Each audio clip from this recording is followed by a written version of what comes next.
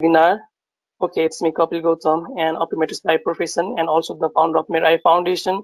Today, I am here with you all for hosting the Today Eye Talks program by Mero Eye Foundation, and I feel extremely privileged to welcome you all for the session.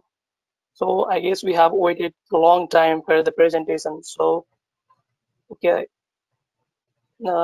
before starting our webinar, I want to request all the attendees to mute their microphone through the audio option that is visible on your screen. And let me also inform you all that we will be conducting discussion session at the end of the webinar.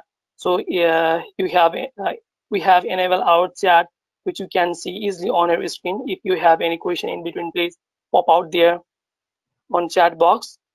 Okay. Our topic for today's webinar is Keratoconus to 2020 Think Outside the Cone. And we have delegates, Dr. Arun Gulani. He is Director and Chief Surgeon, Gulani Vision Institute, and former Chief of Cornea and Refractive Surgery in University Florida, USA. Sir, I would like to welcome you in our platform, sir. My pleasure again, Doctor. It's a real pleasure to be here today. I really believe optometrists are the frontline gatekeepers and the caretakers of this very unique population of patients, keratoconus. So we'll go through a number of different scenarios that you face in your practice. And I will keep this very interactive since a number of you have contacted me individually. There's a lot of confusion about what to do, when to do surgery, when to do cross-linking, when to put the patient into contacts. So we'll go through a very interactive session. So again, feel free to be ready with your questions as we go through all this. And I'm going to start with a very simple thing here. First and foremost, many of you, I think there are also many eye surgeons here who are invited to be here. So it's a mix of population. And I would like to first start by saying all of you do see keratoconus in your practices. Is that a yes?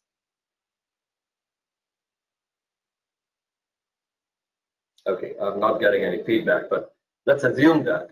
So first, an important thing I like to do is break this complete scare and the complete confusion that people have on keratoconus. First of all, the minute you call it keratoconus, there is too much of fear. The doctor gets scared, the patients get scared, there's total lack of hope, and that mediocrity is the outcome. So let's define keratoconus. So if you see here, keratoconus to me is nothing more than a thin, ectatic cornea with high keratometry, relatively thin pachymetry, usually with astigmatism, mostly with myopia, sometimes hyperopia, can be associated with scars and other anomalies. So if you see, if I define it in this way, I'm not calling it this horrible words, keratoconus, globus, ectasia, and confusing myself. And the last thing I want you to do is sit down and do these stupid gradings from 1 to 4 to 5 and then get paralyzed completely and leave the patient blind.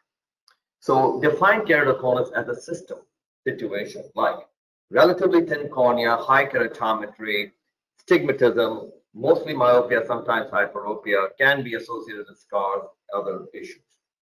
Once we define it this way, you've taken this giant and you've broken it into a small dwarf, which you can easily fight and win with. Okay, so that's step number one. How do you look at keratoconus? Do not look at keratoconus as a disease or disaster or a cancer where all you're giving options is a transplant or a contact lens. There are 20 different techniques we'll go through today. Majority of my patients see 20/20 without glasses. Therefore, I call this think outside the cone. So today, very important, I'm going to change your mindset. Change your mindset on how you even look at a keratoconus patient. Don't get scared, but give them hope and then even produce results. Now, I want you to look at this slide and understand these are among thousands of my keratoconus patients over 3 decades. Majority of them seeing 20/20 without glasses. These are surgeons, these are hunters, these are police officers, these are firefighters, the guys who are lifting me up, these are models, these are pilots. These are, like I said, surgeons, doctors, everybody I've operated on, everybody who's come here from all over the world. Please look at these people. They do not deserve to be stuck in a contact lens or a transplant or a silly cross-linking. They deserve 20/20. So if you can change your mindset, if you can only change your mindset, I'll take you to the next part of our presentation. So this is an everyday happening in my institute. This coming week, we're doing another 12 cases of keratoconus.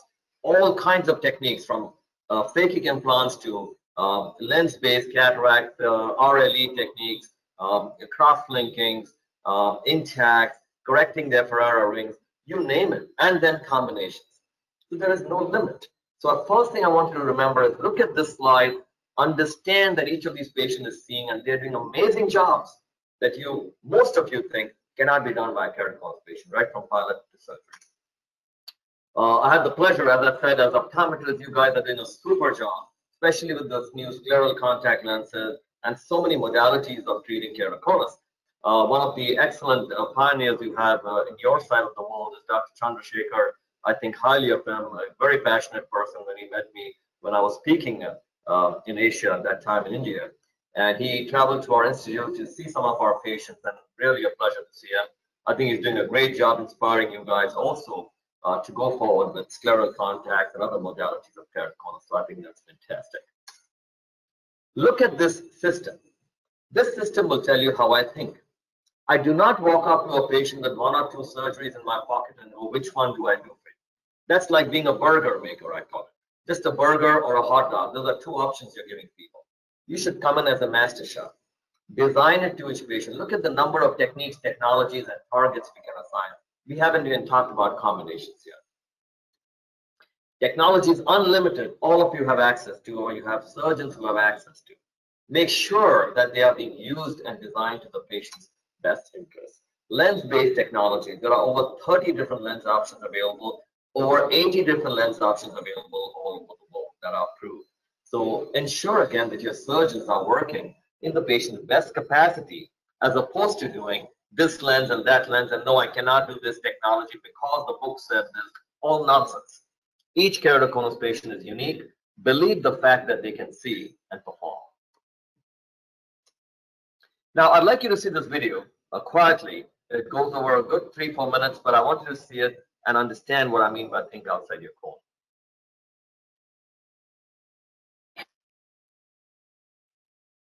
Can you all see the video? Yes. Very good.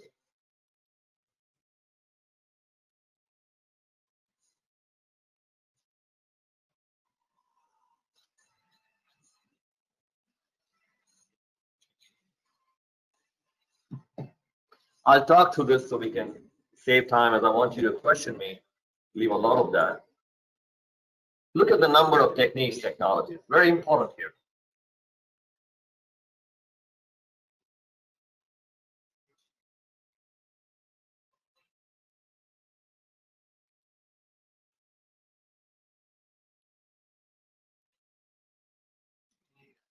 Good. I just moved it to a hard level here.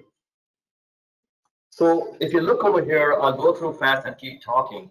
Basically, the concept here is about how we are taking technology, using it to our advantage, and then giving these patients a sight that even they couldn't imagine was possible. So fast forward here.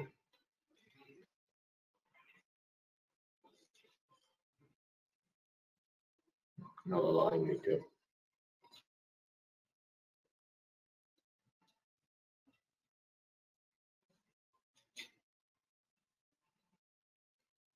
So again, when you see keratoconus patients, keep your mind completely open. First of all, don't even call it a keratoconus if that gets you very scared or you start wondering what's your surgeon or doctor going to do. Tell your doctor what to do. Tell them you want this patient to see 20/20, and that if they cannot perform to the level, you will come in with a scleral contact lens and make them 20/20. That is the thing about keratoconus that I want to hold home today. No patient of keratoconus should not be given an option for 20/20 vision. And no, not just putting a contact lens on them, surgically fix them first. So we'll go through this, and as you can see, for some reason in your program, I cannot fast forward the video. This is where we're doing the intacts channel. Intacts could be Ferrara rings, the intacts, Gero rings, all kinds of rings that I've seen from all over the world. Doesn't matter. All I want is something to stabilize the cornea like a brace, and it flattens the cornea in the direction of a sticking to them. That's very, very important.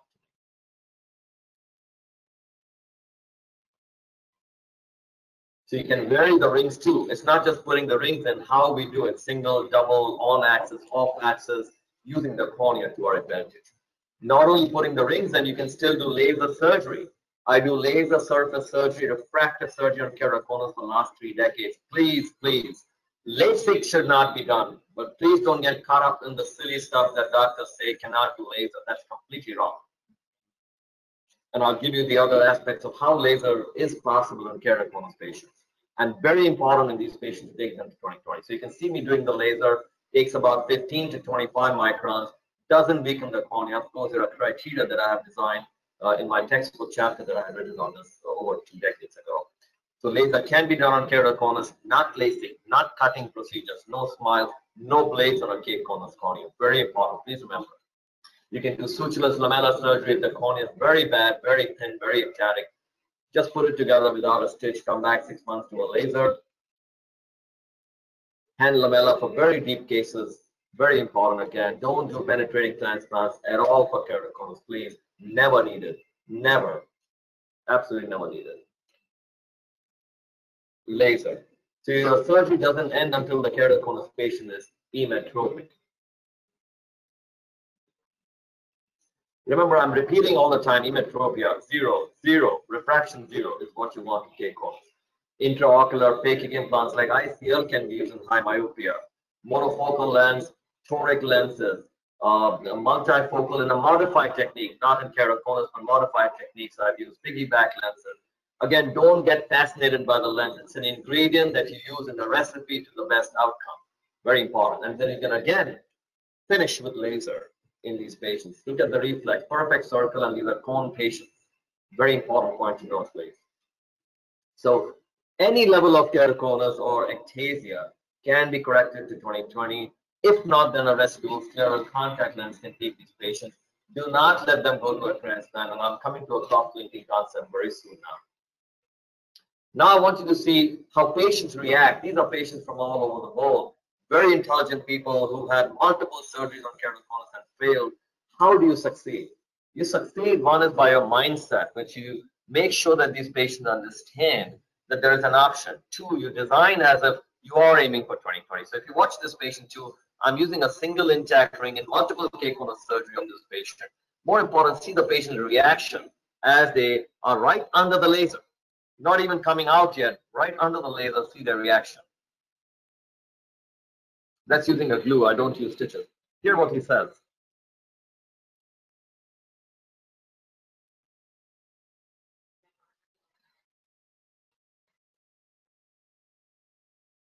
Can you see that? He's seeing immediately as I put the ring in.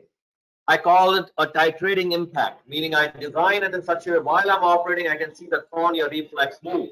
And I stop with the reflex of the perfect circle. I call that the titrate. Look at him crying. This is a tough guy, tremendously intelligent, running for commissioner. Very important, I'm showing you. These are real people and how they react to a real action that you have taken. Not giving up and saying, I'm sorry. Take them to perfect vision. Look at these patients outside. Now I patched these patients if they had multiple surgeries before coming to me. I forced the ring in, and you can see still how he says what he says.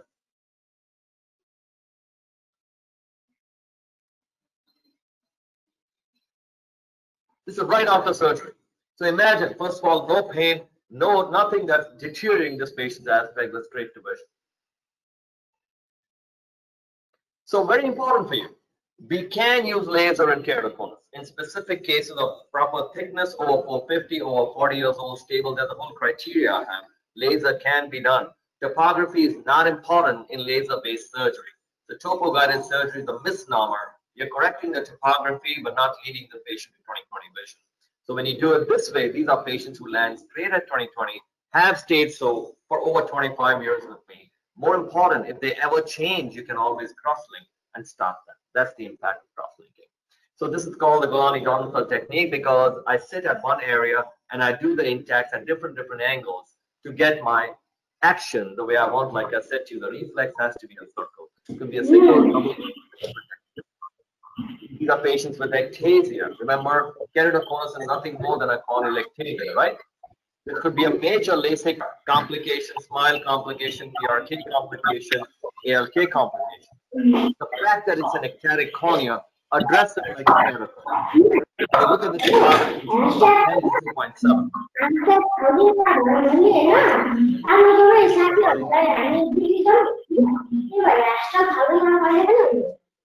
Hello? Yes, sir, just a minute, sir. Yeah, Ganesh, somebody's blocked Ganesh my phone. Sharma, can you please mute yourself? Ganesh Kumar Sharma.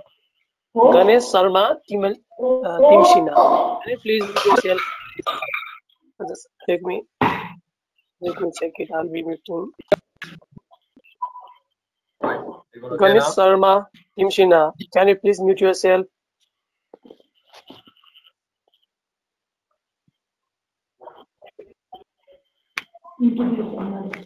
Yes, yes. All right, great. Let's Can you?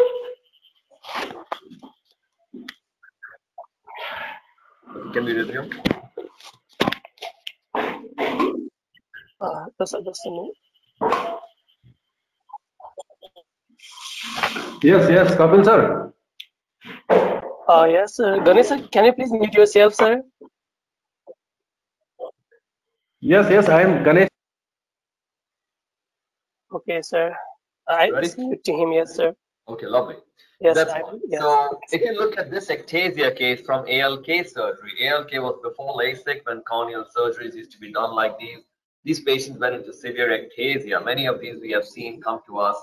And if you see, by putting the ring in such a way that the astigmatism went straight from 10.1 to 2.7, then you do laser on top of that and bring the patient to 2020.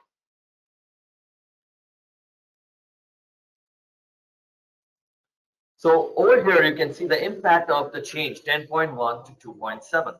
Even though I do not use topography to treat these patients, it's a great modality to show the outcome or the impact of change because keratoconus is a shape disorder, but shape doesn't translate to vision.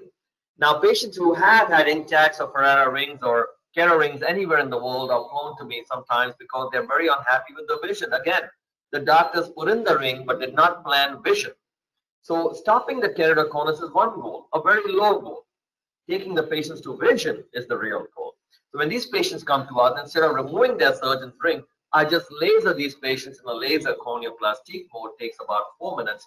You can see the impact here, taking astigmatism from 3.7 to 0.3, and the patients are ecstatic with their vision.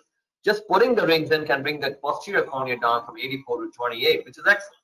But still, you have to aim for vision. You can see the vision changing here. Patient who had a very safe or nice intact surgery, the doctors wrote great notes, intact looks beautiful. That's fine, the patient's unhappy. So bringing the patient to vision is the chart on the right here. You see why the patient is thrilled with their vision. Again, post-LASIK ectasia. Many of you may have seen LASIK ectasia, one of the most dreaded complications of LASIK surgery. Actually, it can be very easily corrected to 2020. Here you see another patient, astigmatism of 7.4 from ectasia, corrected to 0.6 diopters by using a concept of ring in such a case where you let the LASIK ectasia and the flap be where it is. Do not take these patients to transplant. Please, not a single case of keratoconus, according to me, should have a penetrating transplant unless it's fully perforated, which is extremely rare. Again, you see here how I use the concepts of using rings or lenses in these patients, decreased keratometry. Remember how I defined keratoconus. It was high keratometry, thin cornea, high astigmatism, myopia, hyperopia. Put them in front of you like your goal, meaning you must get all the goals. Don't leave anything on the table. So design your surgery towards it. Don't go with the only surgery you know and then attack one and let the other three fall apart. Very important to take your patients to 2020. Again, you see this patient who came to me with Ferrara rings from Europe. His rings were broken when his surgeon flew him to me. Well, there was nothing to do here. This is beautiful. This is a great example of not jumping into surgery. The patient has a broken ring, as you can see here. But endothelium is perfect, refraction was good, other than leaving him with one diopter astigmatism. What did I do? Laser surgery, left the broken ring in. Patient not complaining about the broken ring. To go in and remove this ring from 10 years before surgery, damage the cornea, total waste of energy. You took the patient to vision. So that's a close-up of that scenario, broken Ferrara. Here's a patient who was flown to me from Egypt, had this procedure in Dubai. This is a Kera ring. It goes nearly 365 degrees if you can see a full circle. Then the doctors did transepithelial, PRK, cross-linking. The problem with cross-linking, which I will teach you today, so it breaks all the myths, is do not do cross-linking until the cornea is correct. If you do the cross-linking before, it's like putting the bent cornea in a bad position. So by this time this gentleman came to me, he had all these surgeries, very poor vision. So you can see his entire family, he just flew with so much trust, brought his family over. He did his laser actually before the COVID lockdown, and he's doing super. He's waiting to fly back for his second eye. So this is also important you want to understand is there are no limits to the kinds of keratoconus that present to you, whether they are bad to begin with, had a bad surgery, or had surgery did not reach the outcome. All of them can be corrected to excellent vision outcomes. You can even see patients with scars and keratoconus. You can even use the rings to manipulate, in this case, the cornea. I like to move the scar from irregular to regular by using rings and shaping the cornea. And look at the topography here. It becomes a regular astigmatism that you see on your right over here.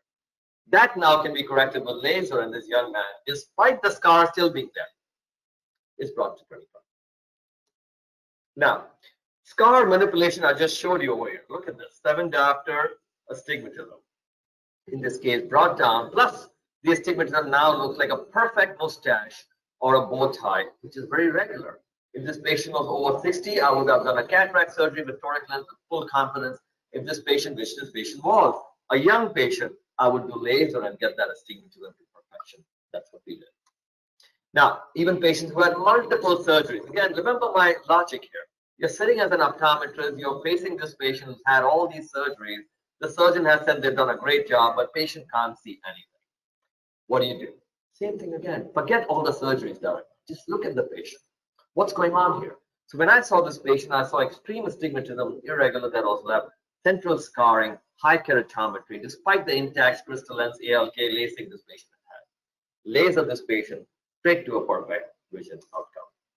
In cases where your cornea are extremely poor, your cornea is scarred, extremely thin, less than 100 microns, keeps fluctuating, really you cannot measure in any way lamellar keratoplasty, which is layer of cornea. I've tried to keep my surgeries away today so I can show mostly the optometrist the concepts, because usually I show surgeries in each of these steps to show. But lamellar is basically you're changing a layer of the cornea, not the entire cornea. And if you can see that, lamellar surgery like this, sutureless, looks beautiful. And you come back, this is different kinds of lamellar surgeries that I do, and mostly you get away with the top right here. Suture anterior LK, no need to do a deep surgery. Anterior, because the vision, as you know as optometrist, you know this very well. Front vision, which is why your contact lens, scleral contact lens gives patients vision, even with keratoconus or scars, because the front surface is perfected by you. Using your phenomenal concept of the front surface, that's how I do my corneoplastic surgery. The front part of the cornea is all I change. I leave everything else there, and the patients are blown away with the vision. Remember, again, the front part surgery is so easy. It takes minutes, topical, 4 to 6 minutes maximum, and the patient back to their life with vision. Now, this is how this patient, for example, had come to us. Cross-linking. I want to stop here for a minute. How many of you are aware of cross-linking? Anybody? Can anyone answer?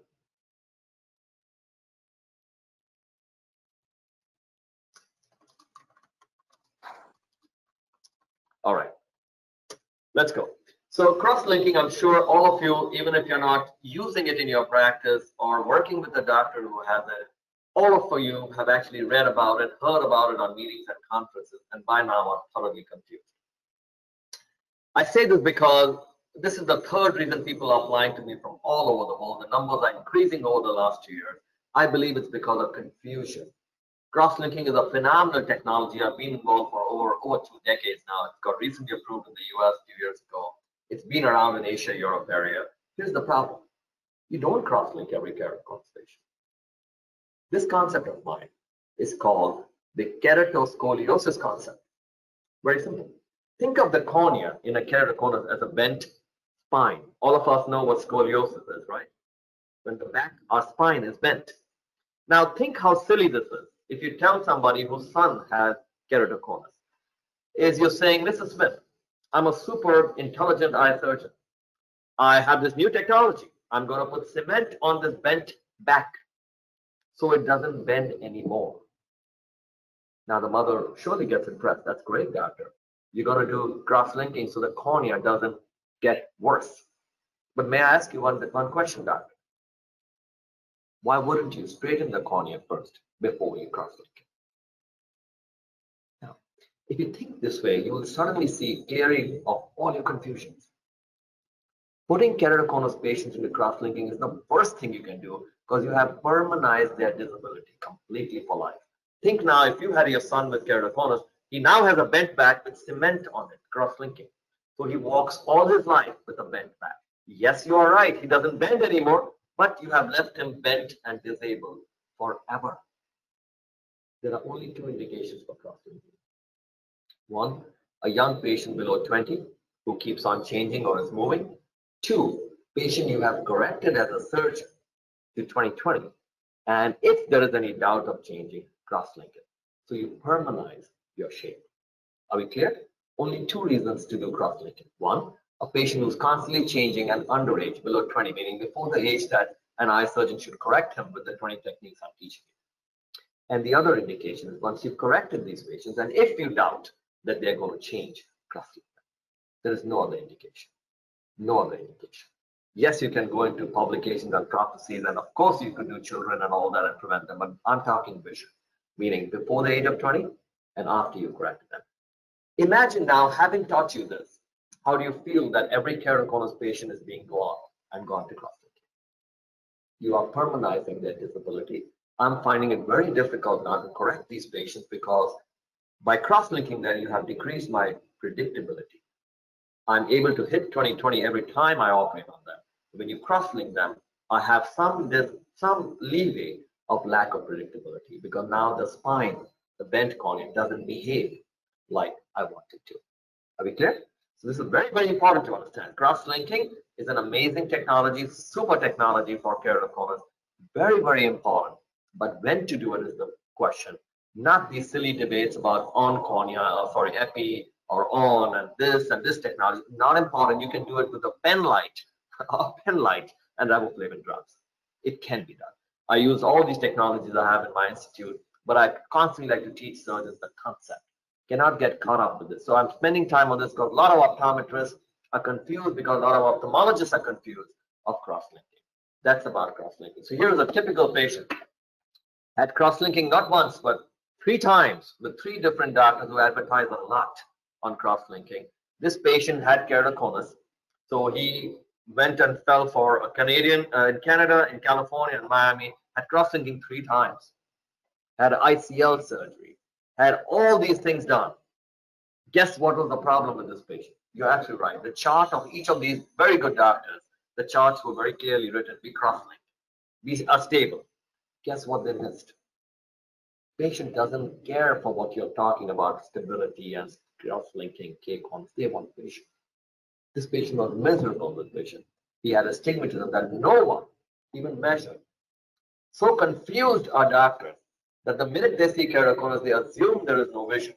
And let's just put cement on this. If not, let's do transplant. If not, let's do hard contact. Is that correct? Completely wrong. Clear your mind out.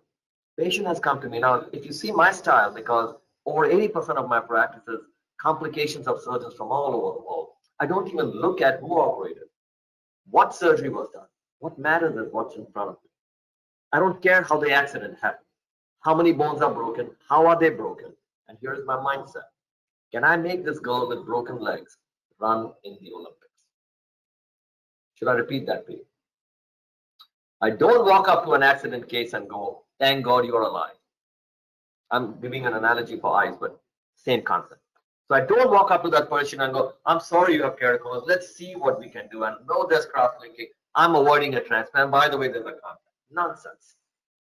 How do we take you to 20?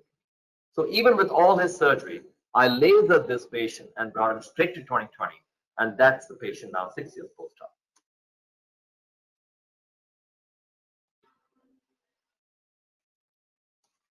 And here's another patient. Now, a lot of you, again, have, of course, cataract patients with keratoconus. Again, the same concept. Everybody's asking, what kind of lens do we put? Very important here again. There are 30 lens options, I told you. Stop selling lenses. This is more for surgeons than for optometrists, but because you're managing these patients, you are facing these patients after bad outcomes. Very important to understand. The lens is just an ingredient in the vision recipe. Keratoconus cornea still is a cornea through which people can see. Don't assume that these patients should stay blind. That's the biggest fallacy that I'm going to break today for all of you. Assume that every keratoconus patient is 20/20, and we all as eye doctors are failing if we do not take them there. Now, select cases. I already told you we can do 20/20, so that part is clear. Then another question I get a lot. If patient has been cross-linked, which is what I see all the time for these patients who come to me, that's why I told you, a lot of surgeons are making this mistake. They're just cross-linking patients. Wrong. Yes, they can still be corrected with laser. The predictability is a little lower, but yes, they can still be corrected.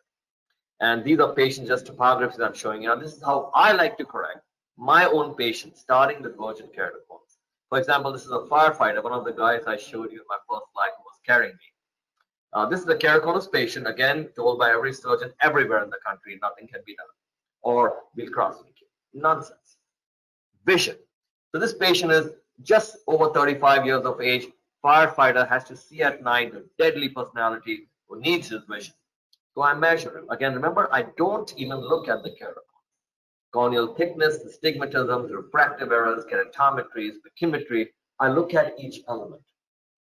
So what did I do? I did laser.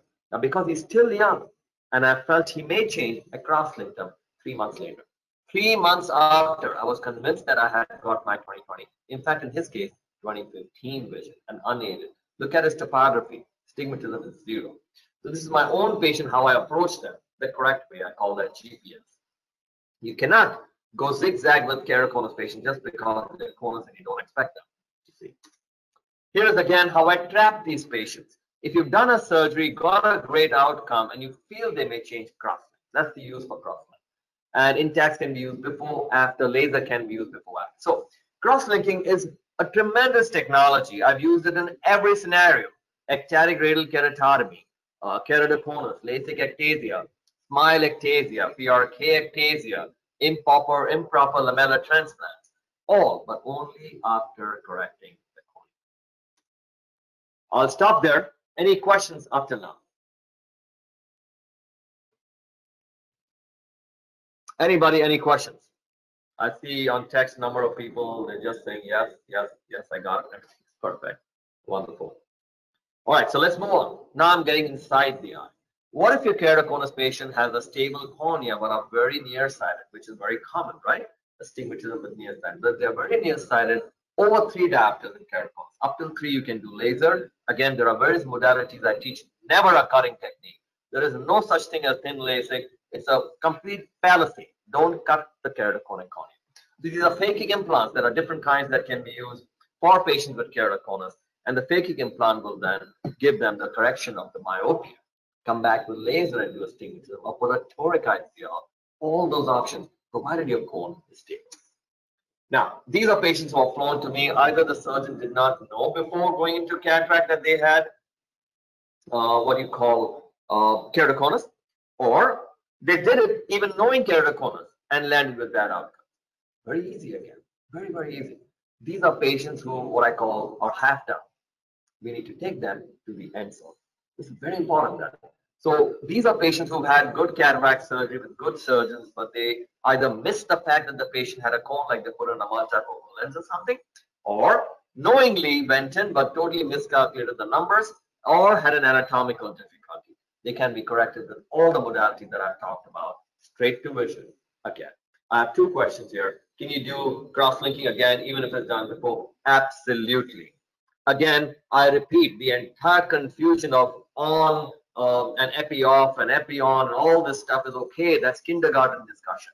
When to do it is the real discussion that doctors are completely missing and confusing patients, right? Yes, it can be done again. Absolutely. I've done numerous cases where patients are flown to me with not 1, but 4 and 5 times they've been done by same or different surgeons. They can be salvaged, yes. Will all the people get 20/20 with CTR procedure at all stages? Completely wrong question, Dr. Sandhya. Completely wrong question. C3R is not a refractive surgery. It is a vision controlling surgery or a corneal stabilizing procedure. repeated what I said before. First, get the patient to vision, then cross-link. Hence, I do not like doctors mixing cross-linking with surgery. They call it silly names, LASIK extra, etc., whatever. Think about it for a minute. You are mixing two procedures that have different impacts on vision, like a cocktail, and praying that it works. Again, I'm relentless when I teach eye surgeons. I do not like confusion. That's why their patients have so many complications.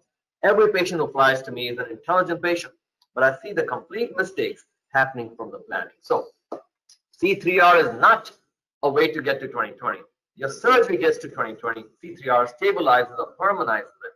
Or C3R is done first to stabilize your cornea, then you do your surgery to 20/20. Are we clear here, doctor, for your question? Are there any consequences during cataract surgery on patients with intact? No. Intacts is in the cornea, cataracts in the lens area. Of course, your calculations have to be accurate, and more importantly, you have to prove that your lens is stable. That's very important. So you have to show that your lens is extremely stable and your cornea was stable, so you went through in these eyes, and therefore you measured accurately. So anatomically speaking, surgery doesn't become any more difficult. If the surgeon is good enough, they can look beyond the reflection of the intacts. The incision has to be very well done so there's no leak. Never take a stitch in the cornea. No excuse to take a stitch in the cornea. So no difference at all. How risky is the procedure? What procedure, Dr. Belbasi? What procedure are you asking of? Can C3R be done? Next question on patients with corneal opacity. Again, look how your questions are wrong. Why is there a corneal opacity was my first question. What is the refraction through that opacity? What happened to that cornea? If someone cross-links an opaque cornea, they are beyond brain dead. Have you understood this now by me talking for this long to you? Cross-linking is a permanizing procedure. You don't put cement on a broken back, which is crooked. Understand what happened to the back first. Spend the energy designing what to do, then cross-link. Can it be done? Yes. Can someone jump off the 4th story of a building? Yes. Is it an intelligent thing to do? No. So no cross-linking on scar. What is the thickness of cornea you maneuver during surgery? There is no such thing. There is no such thing. Again, a complete myth, and I'm happy you asked this question. A lot of eye surgeons are confused about when to do LASIK, what's the cutoff, what's keratoconus. Think about this. Is a 4.5 feet tall patient normal? Just listen to my question again. Is a 4.5 feet tall patient tall or short or normal? The answer is it's relative. Depends on your genetic composition, which part of the world you come from, and how your composition is. Are you pathologically affected by height? You get me? So it's not about how thick the cornea is, related to the keratometry, thickness, and stability. Is that cornea normal or abnormal? The bigger question is normal, abnormal. Abnormal, you don't do any cutting procedures. Normal, you can do anything you want. So thickness is relative. Yes, there is a certain thickness I need for doing my laser techniques. That's not the question. The question about thickness as a parameter is a bizarre concept and biggest reason why surgeons get into LASIK and caves. Please remember this. So the height of the person is not the way you say, hey, you're short. Wrong. If in that entire nation or culture, people are 5 feet tall, that's tall. But coming to, let's say, going to Holland, you're short. So that same 5 feet tall person is relatively different, not abnormal. Abnormal is acromegaly. Gigantism, high, a tall guy, or dwarf. So abnormal is different, height is different. How risky is CRP growth? There is no such thing as risky. Every procedure has a risk and benefit. Doing the on-epi-on technique that I've been doing for 2 decades, on paper, yes, people sign their lives off, literally no risk with C3R procedure done right. Is there any long study of surgical outcome? How likely are we stable? Doctor, I'm not one of those doctors who sits in a cave and types out papers. My patients are on Facebook. The world's most demanding patient in the world's most litigious country talking about their stories. I showed you photographs of these people. Every eye surgeon up their metal has flown here and seen the work. So white papers my fellows are producing, I don't care for them because that's bizarre, just numbers. But look at concepts here. Longitudinal, for 30 years I've been doing this. Nobody has ever asked me such questions, but just to answer your question, absolutely, these are all patients, real people with amazing outcomes, and my desire to teach eye surgeons is to make sure they stop giving mediocre work. How was the CTR? How can be done? What's this procedure? Very easy, please. Again, I have lots of surgeries. I've kept surgeries away just because I'm talking more concepts with you. Because as optometrists, You'll do a phenomenal job of diagnosing and managing the patient. Whether the surgeon did a right job or not is something that you have to deal with. So I'm talking about these two things. What are the chances of hearing vision after procedure? Again, bizarre question. What are the chances of you getting into an accident when you drive? If you're driving on the right side of the road with the correct car and you're not drunk, most chances are you won't get into an accident. So that's my way of talking about that. Doctor, do you use oxygen during CXL? Do you perform CXL? So this is Dr. Chandrasekhar Chavan, one of your pioneers of scleral lenses, in a different way than others. No, only thing I do different, Dr. Shekhar, as you know me and you visited with me here, saw the patients, is I think. I don't just jump and do anything. Oxygen and all these things are a lot of paraphernalia around it. I've looked at the work here. A lot of patients have come with complications to me with it. It has a small impact on CXL, whatever you call it, C3R, collagen cross-linking. It is nothing that is needed. And if it was needed, then I would be completely wrong for 2 decades of cross-linking patients. What should prosthetic delays operation visual field ideal complete not fun about not only about vision 2020? Doctor, you're asking about quality of vision. Let me correct you again. First of all, how many surgeons have you met with keratoconus patients at 2020? I'm sure your answer is 0. So understand what I'm trying to teach you. These 2020 patients don't see 2020 like a virgin LASIK patient. Okay? But the fact that you've got to take them there is the point I'm trying to push you with. And yes, these patients are blown away with their vision. Of course, they have visual aberrations because there's a keratoconic cornea in front of them, but give them their life back. So you cannot compare these patients of 2020 to LASIK 2020 patients or premium cataract 2020 patients who have normal corneas, correct? The point I'm trying to push to you is these patients can see 2020. Strive for it. You're not guaranteeing the outcome. You're guaranteeing your desire. Very important. It's like a hurdle every eye doctor has. Keratoconus patient cannot see 2020. I've just shown you patients can see, have been seen. Let's fight for it. That's the point of today's talk. All right. What about what is the minimum thickness? Again, there you go. Again, the nonsensical question.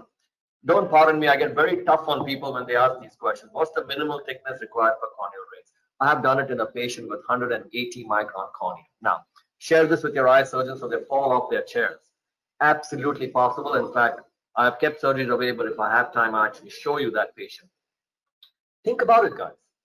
When a keratoconus patient comes to me, I refuse to look at how difficult they are.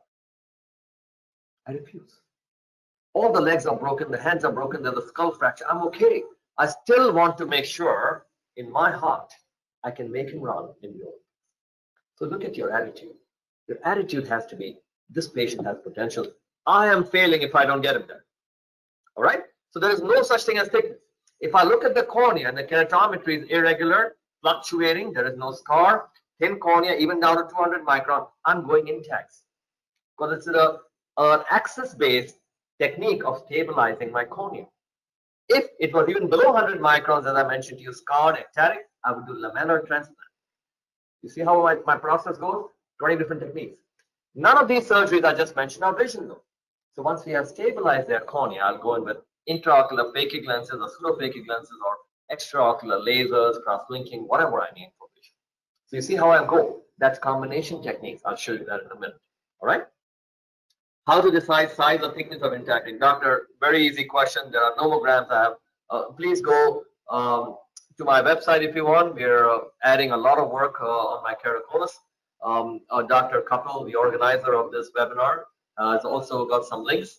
Please read my articles. They're in Ophthalmology Times. It's called Think Outside the Cone. All the sizes are there. So this is what we discussed. Cross-linking, like I said, can be done in various techniques, technologies. What does GPS mean? There's an article I wrote in iWorld. I was interviewed some years ago. GPS is Gulani planning system. My point being, we must know the direction. The problem I have with a lot of surgeons who come to learn from me is they get into the car, step on the gas, get into an accident, then try to get out of it. That's wrong. You plan your destination before you get into the car and then take the best route following GPS. Same with keratoconus. Look at the big scenario. Look at your destination. Plan your system. Then decide what technique, technology. Remember my first slide, technique, technology, target. That's how I look at it. So that's to answer your question, doctor. We talked about the broken ring. We talked about how topography. Now here's, again, bizarre cases. Again, if you look at this case, look at the left side here. This is a patient with keratoconus. And you can see the pyogenic granuloma, corneal scarring, -8 myopia, a -10 in this eye myopia, a baseball professional. He went to every eye surgeon in the nation, some of the best doctors, very close friends of mine. At the top institutions, he was told everywhere, transplants, even up to keratoprosthesis or stem cell. I mean, look at how the thought process changes. The doctors look at this, get scared, and give all these bizarre options because they think this is a debt. Let's move to some salvage. When I look at him, I'm thinking, how do I get to 2020? So this case, actually, we collaborated with where he goes close to with the Dr. Singh. He performed the amniotic procedure, which, as you know, I've written a book on now for pterygium. Treated that area like a pterygium, corrected it. You see this as you come down the slides here over 6 months. As the amniotic area healed this area, I went in with an ICL. Remember, once he's corrected with the amniotic surgery, I just have one issue: high myopia. I forget he has K-cones. Put in the ICL 2020. You can see the iridectomy here. Here he is. And the other eye we took with the ICL straight to 2020. So he's actually 2015 in both eyes. Now, can you imagine with this look when he first came that he would see 2015? He's great. I have another question. C-section done even controlling progression of children. Also, what is the other option that CTR will control? I just told you this, doctor. CTR can be done in young kids. Yes, absolutely to control. I said below 20. If people are changing, absolutely fine. The other, you mean the other indication, not option, you're saying, to control is after you corrected the cornea. Your next question is what are other options that are available to control astigmatism? Laser is the best way to control it. Again, I told you, see how I think. You cannot ask me a single question. I understand the whole logic. Let's give you scenarios, doctor, if I can help you. Dr. Harish says, what are the options he's saying after C3R to correct astigmatism? If the patient is less than 50 years of age, all right, cornea is over 400 microns, and I have stability after C3R, I will do laser surgery, laser surface surgery on the patient straight to 2020. If the patient is over 50, I see lenticular changes, patient is hyperopic more than myopic, I'll do a lens exchange technique with a toric lens, toric pseudophakic lens. If the patient is 30 to 50, high myopia with astigmatism, having control with C3R, I'll do a toric ICL. You see how I'm going? No limits. No limits. Once you present the situation, give me the data, and then we nail down to what we can do, as opposed to, here is the criteria. Patient is more than 450, I will not do this. That's nonsense. Complete nonsense. So I hope that answers your question, Harish. Dr. Chandrasekhar Chavan, is there any age cutoff before you think of any surgery for KC? Absolutely. Just like in laser vision surgery, you want to make sure the patient is stable. With keratoconus, I wait 2 years more. So laser techniques I do at 18, keratoconus I wait till at least 2021. More important, I like to correspond with their optometrists and find out that their last 3 years, the refraction and cornea has been stable. If they are not stable, see again, Dr. Shekhar, where I'm going, I will cross-link them, then make them into a candidate for laser, ICL, cataract, whatever. Hope that answered your question. So age limit is basically proof that they are not changing more than an age limit. Here you can see again in keratoconus and PMDs, pellucid marginal, keratoglobus, ectasia, you can do beautiful cataract surgery. Doctors have now started publishing that toric lenses work. I've been doing it for 25 years. Again, the fear that most surgeons have is it won't work. All these are fears that have no finding. There's absolutely no roots to it. All right. So when you look at your cataract patient with keratoconus, insist that they aim for 2020. I repeat for people who are just joining, I'm seeing more people join in, is this is not a guarantee to the patient. It's a guarantee you are making to yourself.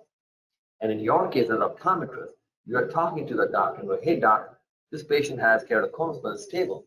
Obviously, right? Cataract age 60. Most of them, there are rare cases that are still moving, but stable. Please get him to 2020. That's your request. So here's another case I'm showing you, which again, if we have time, I'll show you a video. Patient with 9 surgical procedures, including hexagonal keratotomy, that left her with severe ectasia and cataract with fuchs. A lot of things going on, as you can see here. 9 different things. Again, I don't care.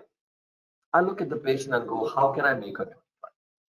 To the point that she was even declared amblyopic because no surgeon ever wanted to measure her. It was horrible. Thyroid exophthalmopathy, fuchs, hexagonal keratotomy, scars, 23.5 after astigmatism, irregular astigmatism, PSC cataract, high myopia, and astigmatism, like I mentioned to you. Now, this patient, when you approach for 2020, see how the surgery is so simple, but the thought process is unique. I first want to stabilize this hexagonal keratotomy cornea stabilize it so I can control, because I need the corneal measurement to measure the lens for the cataract surgery. So actually I do a very, very unique and difficult thing, but again, remember, surgery should be done safely for the patient. It's very easy to do a transplant, 22 minutes, but you destroy the patient's life with that. So I put rings very carefully around the cuts, stabilized your cornea, brought the astigmatum down from 23.5 to 1.4. And then 3 months later, went in and did cataract surgery, and with full confidence put in a toric lens to bring it to 2020. All right? This is a great example for you to understand GPS. I have another doctor here. I have a young patient having 20/20 vision. After intact, will have a deterioration in vision or later light. What is the duration for intact mistake? There is no such thing. Intact is done with a desire for permanence. All of these surgeries are done with a desire for permanence. But doctor, if you see any changes happening, remember what I said. It's time to celebrate if you're a surgeon and you brought the patient to 20/20. But if you're seeing them change after that, have a very low tolerance to crossover. That's the time we jump and crosslink, because you captured the vision, captured the cornea, and that should not change. All right, that's the answer to your question. Here's another patient, if you see, had 12 procedures before coming to me. Keratoconic patient, was a broadcaster, had to give up his entire profession and become a pastor. He's got corneal scar from multiple PRKs, PTKs, scar. He had intact surgery. He had ICL surgery. All of these surgeries done, and left with 2200 vision. Miserable. Now, if you see the doctor's notes, surgery looks very good. Intact looks well. ICL in place. Good walk. The point all these surgeons and doctors are missing is the patient is blind. So this surgery can get you an award at the academy. Patient is blind. So very important, again, as optometrists, what you guys do is very, very, very intelligently important, in that you are stuck with this patient. You have to make them see. The surgeon has gone now playing golf. He's done. How do you make him see? So I teach surgeons to think like an optometrist. How can we bring him to 20/20? So if I apply my GPS system here, I left the intacts in. And what I did is I did laser first to clear the scar, make the cornea measurable. Then with full confidence, I removed the ICL and went in and put in a toric lens and got it to 20/20. So, and these are patients from all over the world. These are actually a single day from all over, all different keratoconus patients here, from surgeons to hunters to pilots, and all of them seeing 20/20. And this is the sentence they came up with. Goals don't stand alone, this kind of sound. So I still have a lot of surgeries and stuff, but I wanted to stop here because I want to give you the opportunity to question me, because I've changed a lot of your concepts, and I can then answer for you and go on. All right? So, Dr. Couple, if you can ask questions, and I have another one on the chat here. What's the role of contact lens in keratoconus? It's a very important role.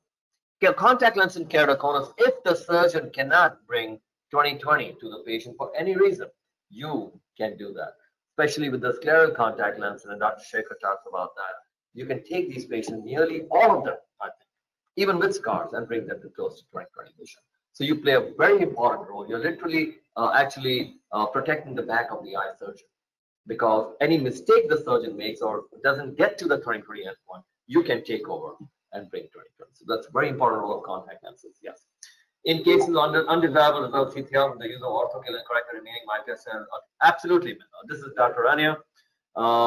Especially if the patient doesn't want another surgery. Absolutely, Dr. Rania. Yes, you can use your contact lenses if the patient doesn't want surgery, but do present it properly. Mr. Smith, I understand you had a bad cross-linking with your surgeon, wherever, and I understand you're apprehensive about surgery. But I have found out there are techniques today that can make you see close to 20/20. And I'm here for you as your optometrist. If your surgeon doesn't reach that, I'll fill up for that and come back and make it 20/20 with my special contact lenses. That's how your discussion has to be. A patient being scared is normal because they've been through a bad experience. But you are the advocate. You don't just say, okay, you're scared, all right, fine. That's wrong. How would you like if your leg was crooked and broken and someone just put a cast on it without fixing it? Correct? That's exactly my discussion. You can't say, okay, you're scared. Okay, that's fine. I'll just now put you in a cast and give you a crutch for life. Wrong. Wrong. You are accepting defeat. And the patient doesn't come to you with their plan. They come to you with a request. They are scared. It's your job to give them confidence that, yes, I can do something. So I would actually answer it in a more deeper way. Instead of saying, I know you're scared. Well, you're scared. Yep, there are options. Let's go this way, because this time, I, as the optometrist, am monitoring your direction. Those pictures doesn't work. That's another surgery question. Contact lenses, yes, we discussed, very important role. So as optometrists, what did we really learn today? Number one, keratoconus is not a hopeless condition. Two, keratoconus patients should not have a lifetime completely designated to crutches, hard contacts, or transplants. They do have options. When to do cross-linking, you learned today, should not be done on patient recklessly just because they're keratoconus. Plan it. When we said only 2 indications, when you fix the cornea, do it. Or when it's changing early. As optometrists, you play a tremendous role with your contact lenses. You can correct the patient right up to the surgical age, like Dr. Shekhar discussed. You can correct the patient in the surgical age if there is no surgeon available to do it, or surgeon is not getting the results you want, and you can correct them after a bad surgery, inadequate surgery, or no surgery. You play a tremendous role in the spectrum of keratoconus. Thank you. Yeah, sure, you're welcome. Okay, great. Any other question, Dr. Couple? Yes, sir. Thank you so much, sir, for such a wonderful presentation. And I'd like to request all the attendees, if you guys have any question, please unmute yourself and ask the question. And if you want to talk with the Dr. Gulani, you can unmute yourself and ask the question. We will wait for 1 minute.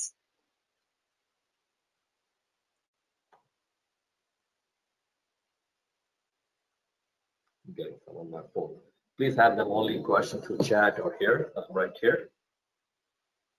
So I guess we have answered most of the question that arises in the chat box. Wonderful. Yes, I have verbally answered it, so this way everybody gets it.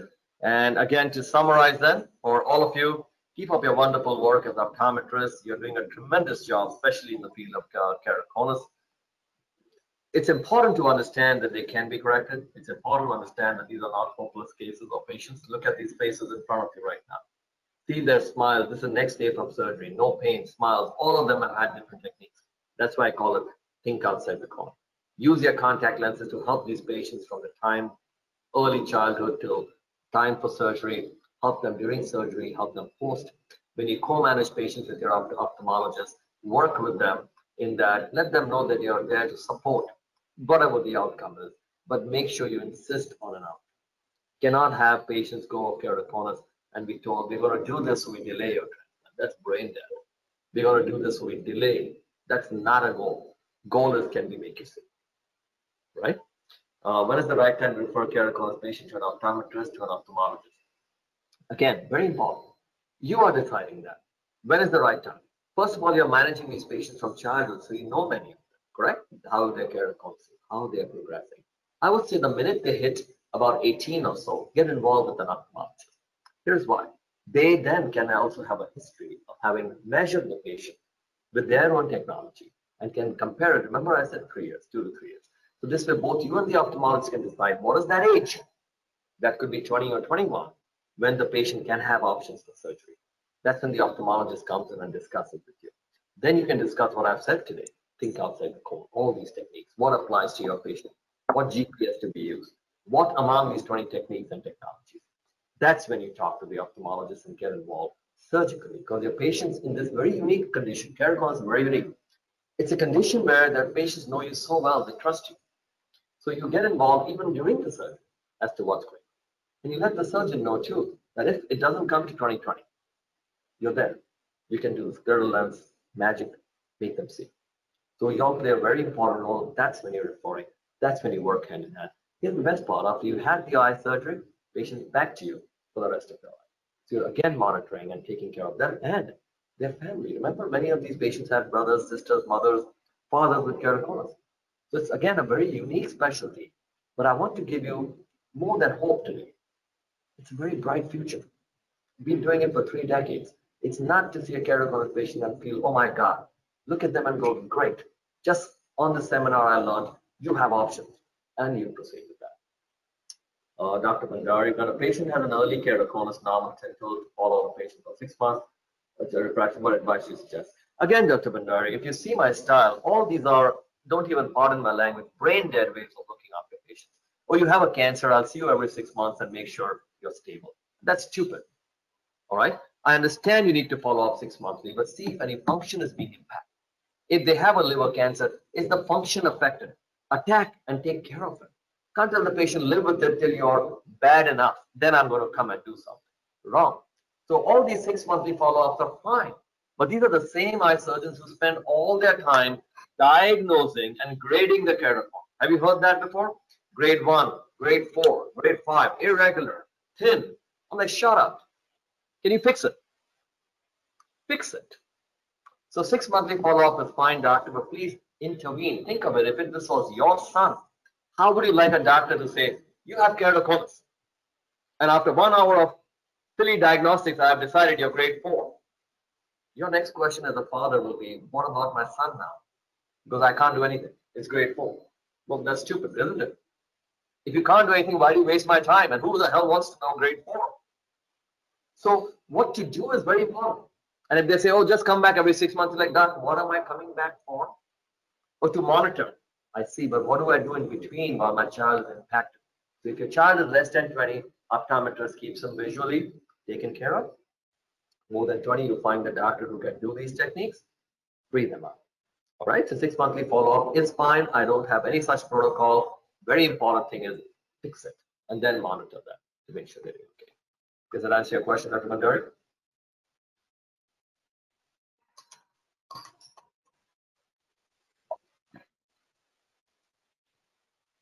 Okay, sir. Yes, we have answered most of the question. So,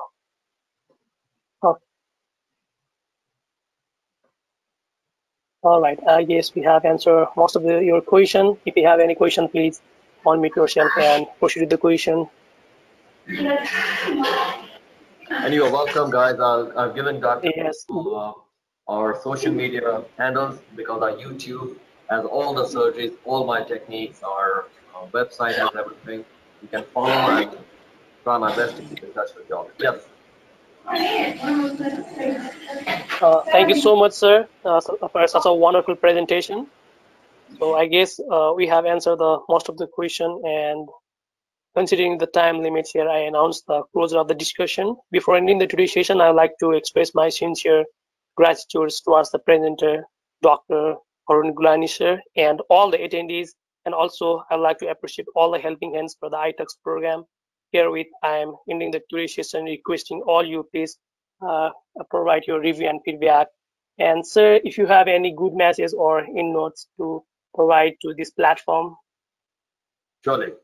First of all, thank you for having me, Doctor. I had to actually stop doing webinars because of the time it was taking with all the surgeons, but I think this was excellent, your persistence, and I truly believe optometrists do a fantastic job, and you are the guys who are really taking care of these patients on the front line. So starting today, I don't want you to let any keratoconus patient go to ordinary vision. Please fight for their vision. Dr. Kapil, again, thank you, and thank the Nepal Society.